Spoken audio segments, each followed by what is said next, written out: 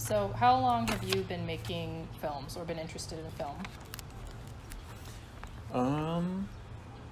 I mean, as far as watching a lot of film, I was raised in a home that had thousands upon thousands of cassettes in the garage, and we had this alphabetized 3-ring binder.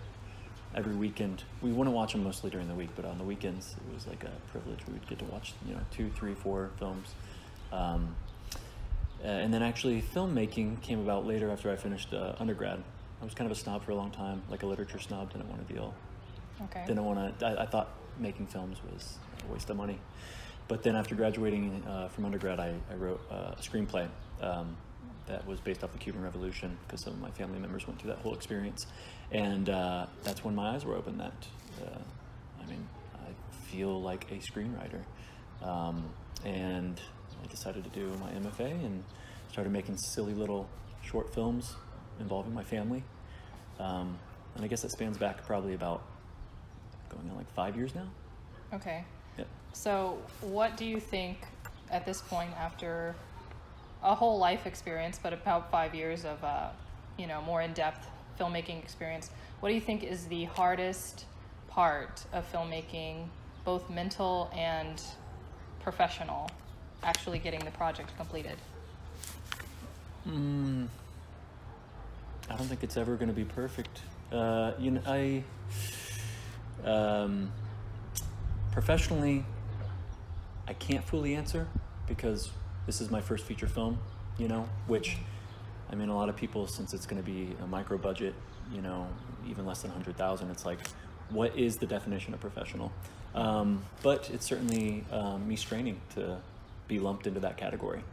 And so given the situation, and us really having to scrimp and save and do crowdfunding for the budget, is this self-motivation, because my doubts live right next to my confidence. And, those are things that I'm constantly negotiating and having internal conversations with. But I think that's going to be the case for a lot of people. And there's been so many who have come before me, and that gives me, yeah, it's kind of a strength. And then for actually making the film, I would say the story is king, and really being critical of your writing and being open to notes.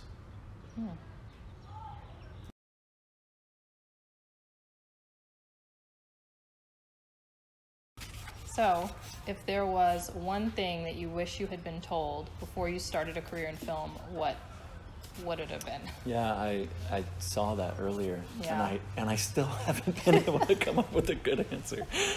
The one thing I guess that came to mind was every interview I've ever watched, every conversation I've ever had with people who have good experience under their belt, I'm being told things. There's so much, and I don't think it'll ever stop, especially with where I'm at in my career and the mindset that I hope I can always kind of carry, and this idea of just sponging everything as much as possible. I can't, beyond that, I can't say. Okay. Yeah. Well, that sounds like a good answer to me. Cool. Yeah. Cool. My last question, what is something that you always, without fail, if you can, bring to set with you? I repeat it. Something that I should bring to set with me? No, something that you... Do you Without have fail, I something always that bring you it- always I bring always to bring it set? to- Like you hate when you forget it, and it just helps you get through the day?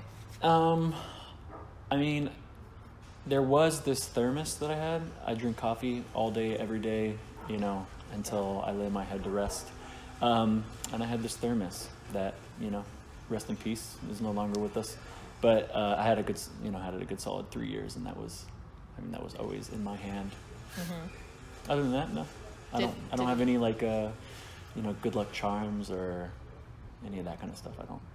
Okay. Yeah. What happened to it? Did you lose it, or did it? It deteriorated. Yeah, it deteriorated. Okay. I put it through the ringer. Okay. Yeah. It lasted a lot longer than it should have. Fair enough. Yeah.